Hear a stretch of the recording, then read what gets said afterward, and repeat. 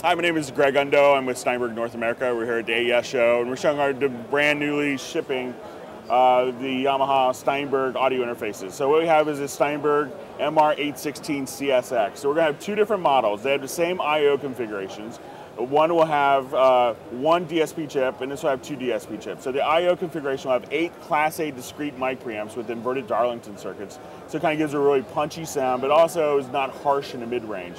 We have 8 channels of ADAT digital connection, SPDIF, word clock in and out, as well as analog inserts on inputs 1 and 2 with a high Z input for connecting guitar bass. Now, one of the things we want to do is to have very tight integration between the hardware and software that we've never seen before. For instance, if I'm doing a tracking session, I can do many parameters just from touching the front panels here. So for instance, I want to set my input. Right now in Cubase, I don't have any inputs defined. But if I come over here, I see no bus. So I can just come here, hit the button here. That will automatically, we call this Quick Connect, we'll add the bus here, as well as assign that input channel directly to the track itself. Now we could also do many other things very quickly from the front panel. So if I'm kind of knob oriented, I don't have to do everything software based. So if I want to add phantom power, I could do that. Let's say I'm miking up a drum kit. I could add phantom power individually. So if I want this condenser mic with phantom power and my hi-hat, as well as my overhead mics, I could do that. So I can individually set my phantom power or my pad. So I can say I wanted my pad only on my snare drum. So I could assign my pad and phantom power. Now if I come over here, let's say I wanted to go into my Cubase or Nuendo. What happens with most interfaces, I have to go into a control panel and do my settings there.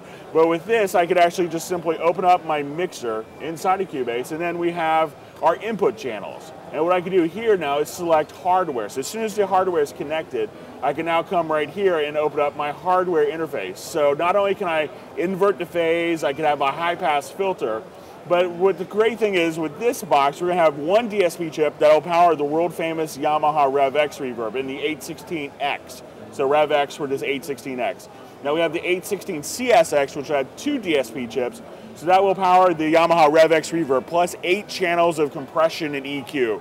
And the beautiful thing about this whole system is no latency. So if I wanted to come over here, if I wanted to open up my reverb, I could just simply open it up as a plug-in right here. So now as I do that, I can now just simply open up my reverb send directly there. So as I do this, I can have more reverb or less reverb. Now, if I come here, I could also enable our morphing channel strip. So if I open that up, I can come right over here, and now I have my morphing channel strip here.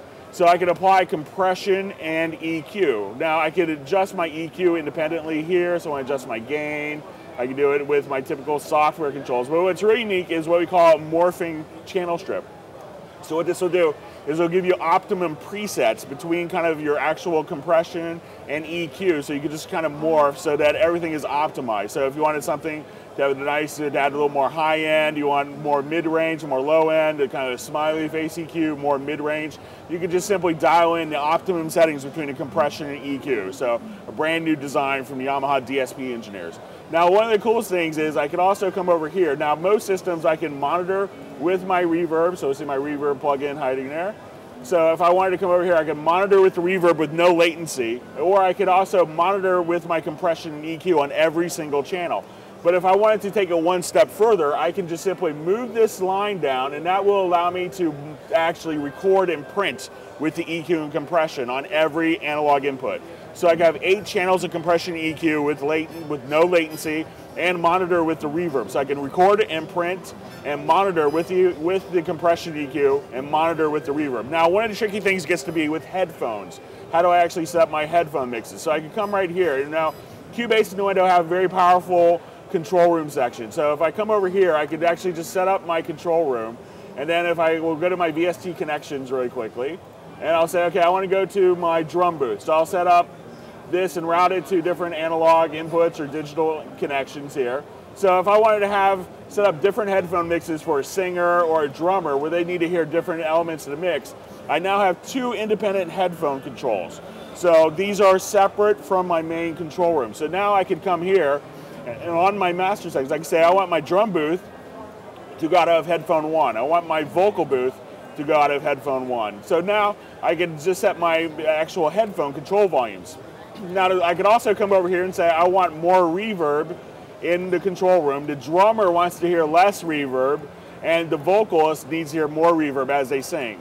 Now, as opposed to every other firewire audio interface, when we do this, it's no latency. So it's not like I'm running and monitoring with plugins I can't access. I'm not monitoring with plugins that will impose latency. All the power is coming from the actual DSP on the units itself. So instead of a firewire audio experience that people are used to, this is more like a digital mixer without the faders. Now, what else is cool is, let's say I wanted to shut off my DSP. I could also take this and go, I want to take this and I could bypass my ADAT and digital inputs, and I could go to any audio track and come right here, and I could now just simply open these up as plugins. So I could use those during my audio mix-down process as well. So for each unit on my MR816 CSX, I could have up to a stereo reverb and 6 channels of compression, or I could have 8 channels of compression.